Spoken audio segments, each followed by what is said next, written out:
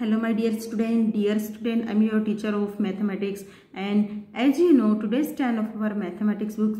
So in today's class we sort out our question in our mathematics book. So let's see what is our today's work. Dear student, अब तक हमने हमारी 5th exercise multiples and factors ये हमारी चल रही थी, जिसमें अपने 5.1 में मल्टीपल्स वाले सारे क्वेश्चन सॉल्व कर लिए थे। आज का अपना रहेगा exercise number 5.2।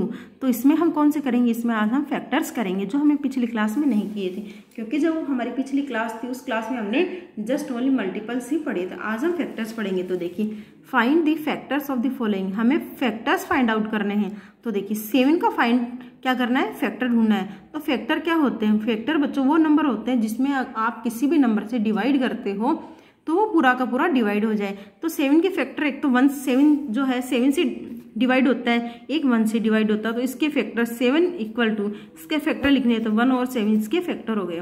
For example second देखिए, 9 के फैक्टर्स लिखने हैं तो 9 इक्वल टू, 9 किस किस टेबल में आता है? 1 की टेबल में आता है, 3 की टेबल में आता है और 9 खुद की टेबल में आता है। तो एक तो 1 जो है, 1 आप बिना सोचे समझे किसी भी फैक्टर को यूज कर सकते हो, क्योंकि 1 जो है वो सभी का फैक्टर होता है। एक जो एक्चुअल नंबर क्वेश्चन दिया जाता है वो अपना खुद का ही फैक्टर होता है।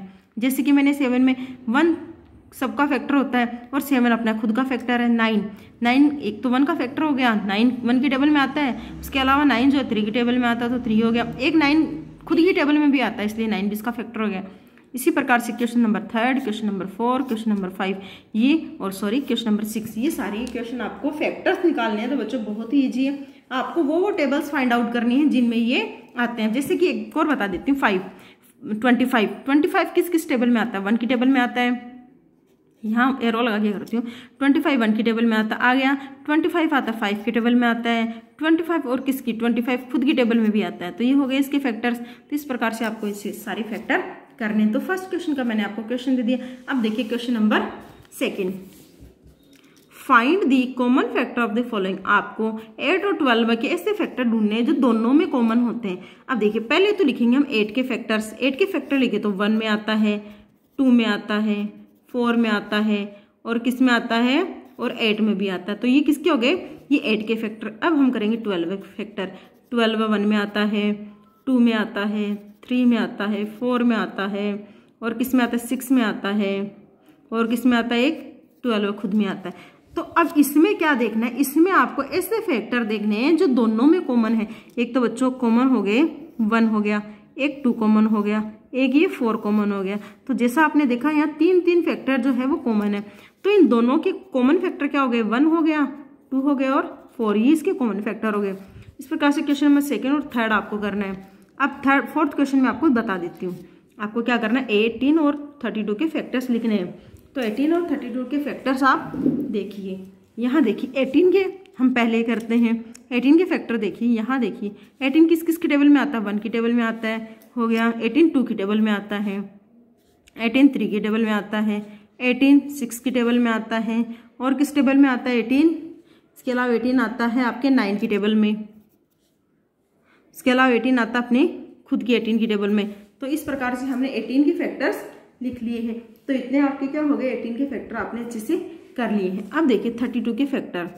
32 के फैक्टर, 32 1 की टेबल में आता है, 2 की टेबल में आता है और 4 की टेबल में आता है और किस में आता है? 6 की टेबल में आता है। नहीं, 6 में नहीं आता। और इसके अलावा आता है 8 की टेबल में, यानी 8 की टेबल में 32 आता है। उसके अलावा 16 और लास्ट 32। तो यहाँ देखिए आप अब इनमें से कॉमन फैक्टर 1 हो गया, 2 हो गया, ये 2 इसके क्या हो गए? कॉमन फैक्टर्स हो गए। तो आपका आंसर क्या आएगा? यहाँ 1 और 2 इसके कॉमन फैक्टर हैं। आगे देखिए, ये आपकी हो चुकी। अब देखिए आगे question, find the largest factor of 21 and 28। 21 और 28 के सबसे लार्जेस्ट फैक्टर देखने हैं। तो बच्चों आप जानते हो सबसे बड़ा, एक तो 21 किसकी टेबल में आता है? 3 की टेबल में आता है। 28 किस में आता है? 4 की टेबल में। तो दोनों में सेम नहीं है। तो आपको ऐसा फैक्टर ढूंढना है, एक ऐसा नंबर ढूंढना है जिसकी टेबल में 21 भी आता हो, 28, यानी आपको ऐसा सबसे बड़ा फैक्टर ढूंढना है जिसमें दोनों टेबल्स आती हो। यानी एक ऐसी टेबल आपको फाइंड आउट करनी है जिसमें 21 भी आता हो, 20 अगर 28। यदि आप 3 की टेबल को लार्जेस्ट मानते हो तो 3 की टेबल में 21 तो आता है लेकिन 28 नहीं आता। 4 की टेबल को लार्जेस्ट मानते हो तो इसमें 28 तो आता है, 21 नहीं आता। इसके अलावा जो अपनी 7 की टेबल, अगर हम ध्यान से देखिए तो हमारे जो 7 की टेबल है उसके अंदर भी 21 भी आता है और 28 भी, तो इसका आंसर क्या हो गया 7। अब आगे है, find the largest number by which 45 and 75 divisible completely. आपको ऐसा लार्जेस्ट नंबर ढूंढना है जो कि 45 और 75 से पूरा पूरा डिवाइड हो जाए। एक तरीके से देखा जाए तो 45 और 75 जो है आपके 5 से भी डिवाइड हो जाते हैं, लेकिन इसने क्या कहा पूरा का पूरा डिवाइड हो जाए। यानी आप यदि 45 को यदि 5 से डिवाइड करते हो तो इसने क्या कहा डिविजिबल बाय कंप्लीटली, तो यहाँ कितना हुआ 9 टाइम कितना हुआ 9, 45 पूरा का पूरा हो गया। लेकिन अगर इसी को आप 75 को करते हो 5 से तो कितना 1 टाइम और कितना हो गया 2, यहाँ 5, ये 5। अब ये पूरा पूरा डिवाइड तो हो रहा है, लेकिन आपको क्या करना है लार्जेस्ट नंबर देखने हैं। ये 5 तो क्या है स्मॉलेस्ट नंबर है, तो लार्जेस्ट नंबर ऐसा कौन सा होना चाहिए जिसमें ये दोनों नंबर डिवाइड हो जाए पूरे के पूरे। तो इसके अलावा जो आपका 15 है, यानी आपका आंसर क्या होगा 15। 15 जो है वो एक ऐसा नंबर है जो 45 और 75 से कंप्लीटली डिवाइड हो जाता है, वो भी लार्जेस्ट नंबर्स के साथ में। स्मॉलेस्ट में 5 आ जाता, लार्जेस्ट में अपने आगे 15। तो यहाँ तक आपका आंसर हो गया। आगे है find the largest factor of 12, 18 and 24। आपको लार्जेस्ट फैक्टर ढूंढना है जिसमें 12 भी आता हो, ऐसा नंबर ढूंढना है, टेबल ढूंढनी है जिसमें 12 भी आता हो, 18 भी आता हो और 24।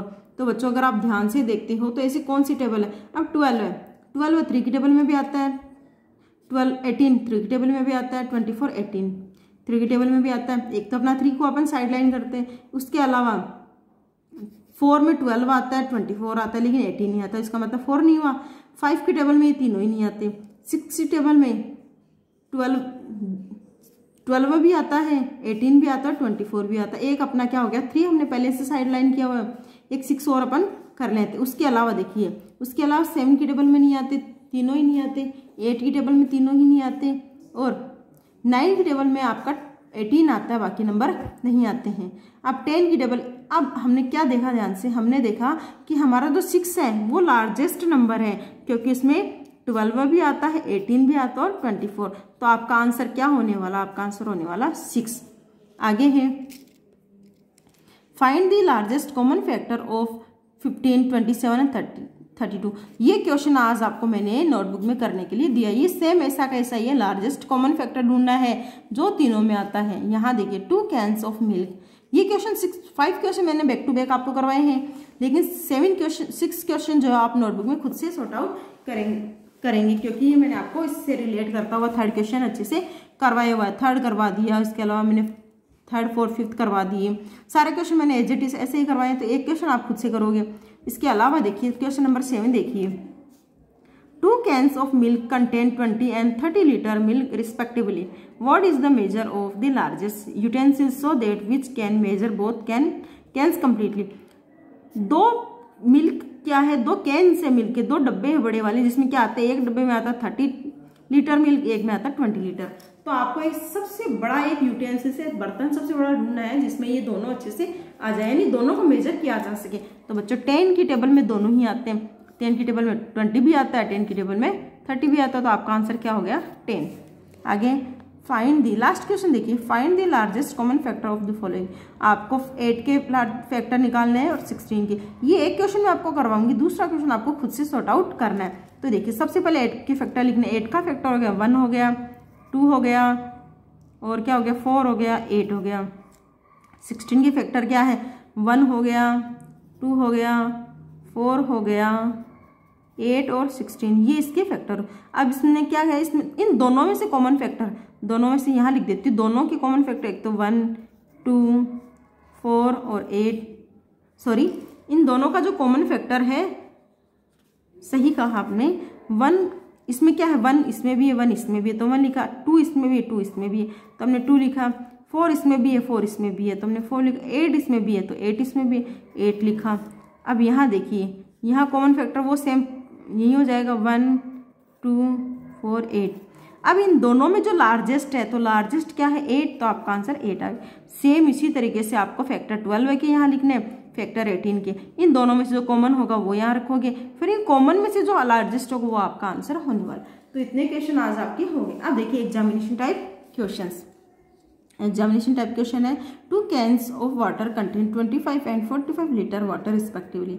What is the measure of the largest utensil so that which can measure both cans completely.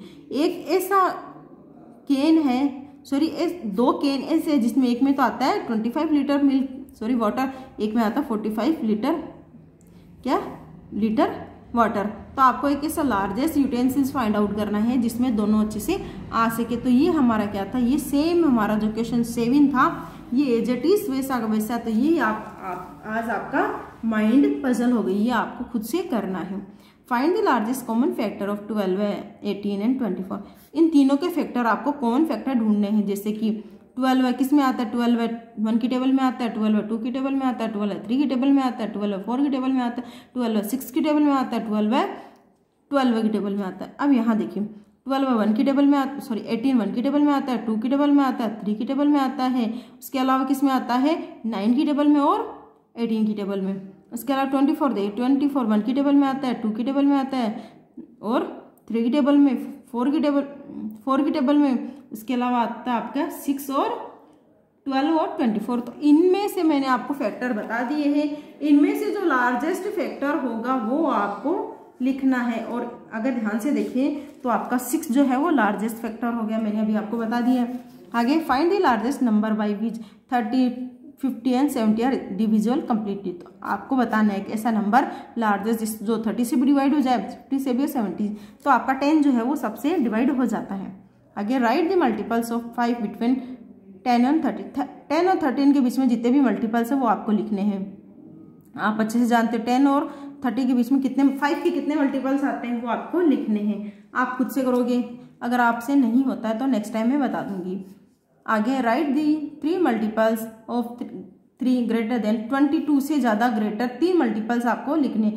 22 से ज़्यादा जितने भी 3 के मल्टीपल्स है वो लिखने हैं। Find the largest number by which 15 45 and 60 are division completely.